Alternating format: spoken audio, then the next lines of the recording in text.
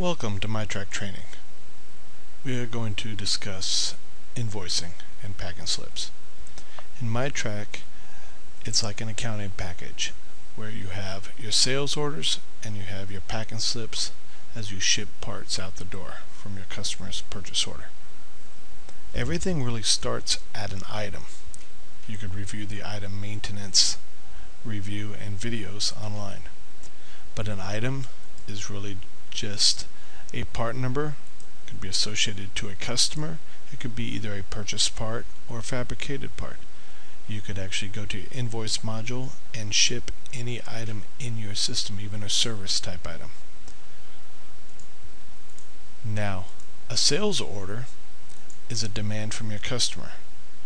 Once you receive a purchase order from your customer, you put the sales order in the system. You could scroll through the sales orders in the sales order module. You could look at the details, and as you're looking at the details, each line item on the sales order has a quantity, a delivery date, a status, things like that.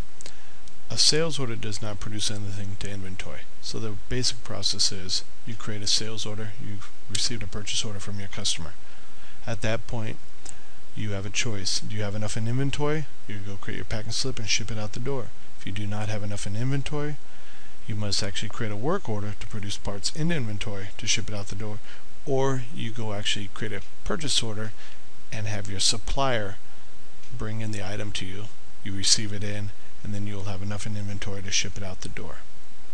An invoice is created from the invoice module. An invoice is the same thing as a packing slip. Basically, the difference is one shows prices, one does not. So in our system, I'm going to show all our unconfirmed packing slips, and you could actually scroll through and see the different line items. This example, I have an invoice with 3 line items.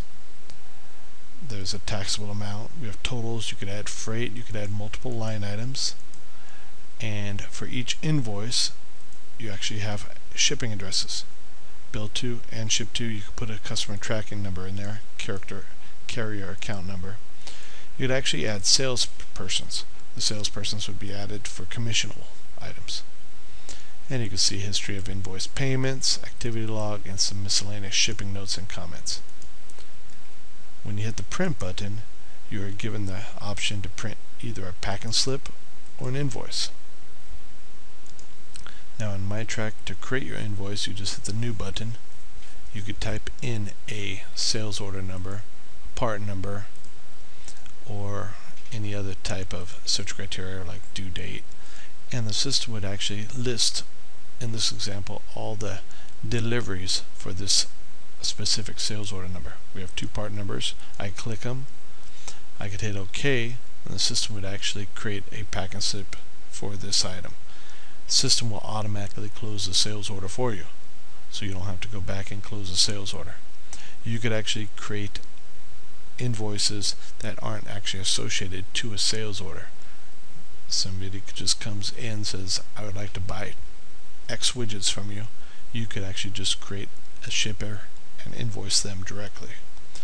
Now the other thing you could do, you need to make sure, is you have enough on hand. If you do not have enough on hand, you will not be able to create this packing slip for this item.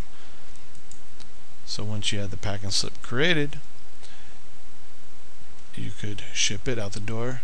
But one thing is, the system is going to pull inventory from locations. And this example, I needed to ship 50 parts, but my default location did not actually have any parts in it, so I'm going to actually ship 13 from location building 3 and another 37 from building 1.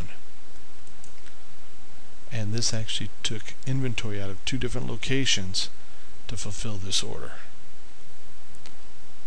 You could hit the edit button to edit any of the line items. Inventory is automatically adjusted, and you'll have all the history, and you can now add in any comments or any other information you desire. That's an introduction to invoices. We'll go in more detail on further videos.